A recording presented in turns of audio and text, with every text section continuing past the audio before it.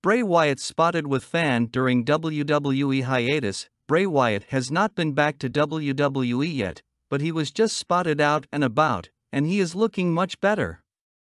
The Eater of Worlds also had a chance to make one Fans Day. It was previously reported that WWE is being very careful about Bray Wyatt's health before he returns to the ring.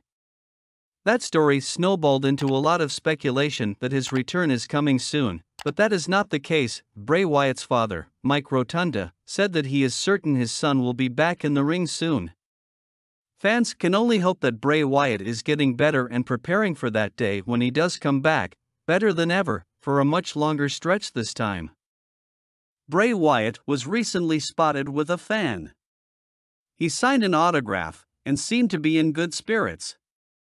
He also seemed to be in about the same shape that he was when his WWE hiatus started. We will have to see when he returns to action.